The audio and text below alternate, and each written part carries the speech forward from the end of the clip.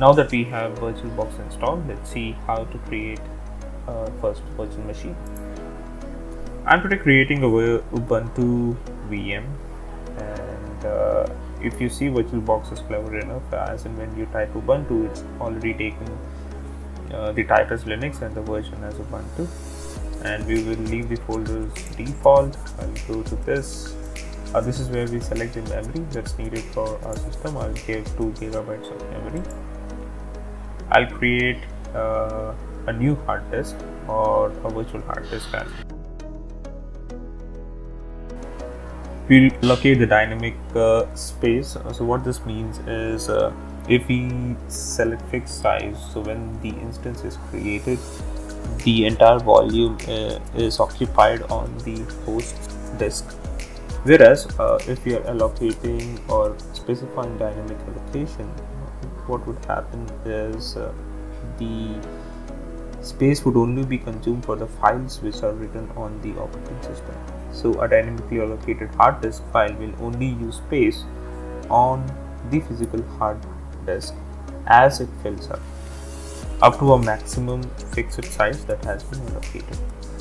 Now the size which has already been increased cannot be shrink back again. So this is something that you have to be mindful about, but in every case dynamic allocation is the best way forward.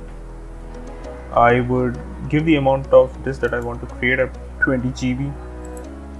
I'll click on create and that's it. So when I click on start, it would first try to see if there is anything on the disk so that it would boot from itself. If there is no operating system installed on the disk, what it would do is ask us to provide the ISO. The way in which we could add the ISO is you just go to the add symbol there and you click on the ISO image that you want to add. Now I already have the image, so I will be using this. This is the same file which we saw just now. I click on choose and I click on start. So now we would be starting the installation. The installation is already begun, and this might take some time for the entire process to finish. I'll take you to each and every step. So this is currently checking the identity, which can take about a minute or so. Once the identity is checked, then it would proceed with the installation.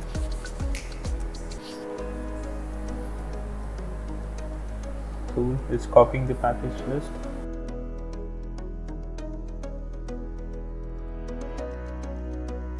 Here I select the language in which I want the installation to be. I'll select English. The layout and the variant is the same, so I'll keep the same. The Ethernet card is being set up now, so it would be getting an IP between the range 10.0.2.15/24, which means about 255 IPs are available for us to be selected. I'll say done. There's no proxy server that I would be adding, so I'll go to the next stage. We'll leave the mirrors as the same and go to the next stage, and I could say continue without updating. So it would ask me if I want to use the entire hard disk. I'll keep the thing as same. I'll click on enter, and this is actually showing me the amount of volumes that would be created. I again would keep it the same and I say continue. So once I set continue, it will start the installation process. It's actually asking me for the name. I'll say Ubuntu. It's asking me for the name of the server. I'll give it as Ubuntu 1. I'll pick a name for the user. It's Ubuntu. I'll give a password. Make sure you're giving a strong password. Always a best practice. I click on done. Do I have an advantage token? No.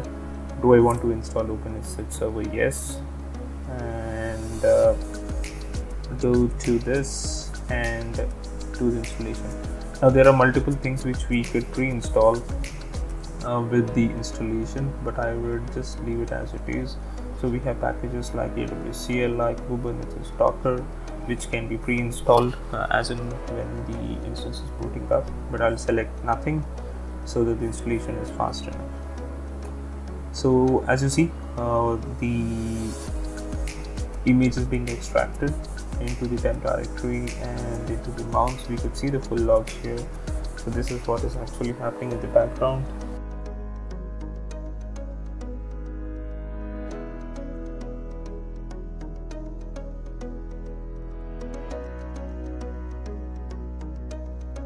So this has been trying to download the updates from the Linux, the Ubuntu mirrors. That's in.archive.ubuntu.com. Once all the packages have been downloaded, it's now unpacking those packages and then it would be installing them. So if you would like to close this entire verbose log, right, all we have to do is hit the down arrow and we could select this. If you again want to go back to the full logs, we could go inside this. As we see, this is actually installing the kernel and this is the actual logs of the installation. So Ubuntu is based on the Linux operating system, so the kernel is pretty much the same. It's basically the components that are needed for running the OS. On top of that, we would have special packages and things related to Ubuntu which would lie on top of the kernel. You can go back, so it's actually telling me that it's installing the target devices. It's now installing Cloud Init OpenSSH server, which we selected when we were doing the setup process. Now that everything is created, right, so let's now downloading the security updates, and this is how it actually looks like. Getting the details from Ubuntu. The version is focal. It's trying to get the security updates there. We just wait for the entire setup to complete. So as and when the setup completes, this option that we see here, cancel, update and reboot, right, this would then change to reboot. So we would probably wait for that.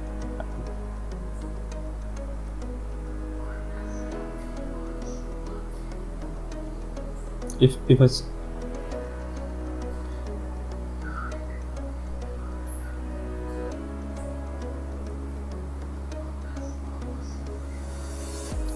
so this is currently installing Python packages. Ubuntu version comes with Python 3. Python 2 is being deprecated all over the place, so the obvious default package for Python would be Python version 3. I'll again switch back to the old stuff. It's still there in the security updates stage. We would probably be getting the finishing screen in a minute or two.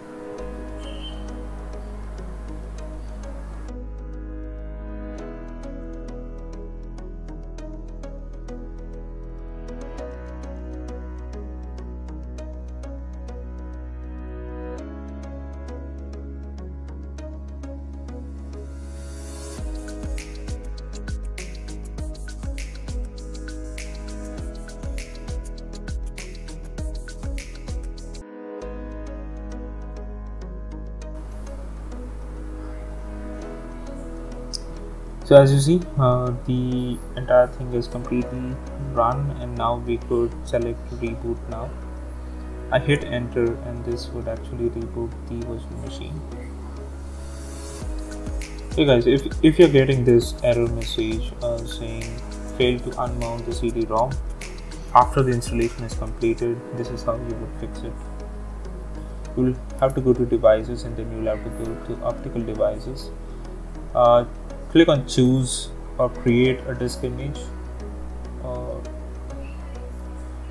You would have to go to the optical drives and then choose the option. Here you would have to keep it as leave empty and hit enter. So this would start the boot process of the system. and this time when the server starts up, it would boot the operating system from the local disk which was created when we were configuring the virtual machine. So this is how the boot would look like. Very soon we should be having a login prompt. This is a Ubuntu Server image, so we would not be having a graphical user interface but would be having a login prompt.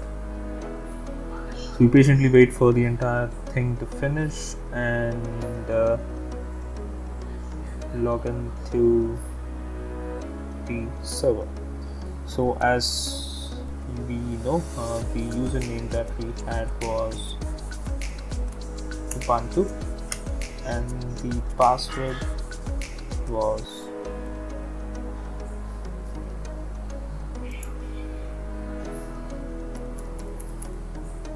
so the username is Ubuntu, and I'll enter the password I created when I was creating the virtual machine. So I've logged into the virtual machine. I clear the screen. I'll do the FFKH. If you guys see, we have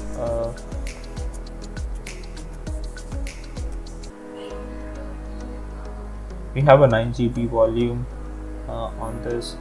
If I do an LSBLK, this would show me the mounts that are already there. So I have an 18 GB SDA. I have a 20 GB disk. There is a partition with 18 GB, and the LVM that's created, which is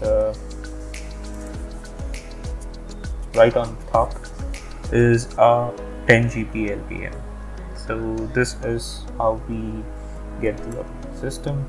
I'll do check the release version of the operating system. So you would see this is an Ubuntu version 20.04.4.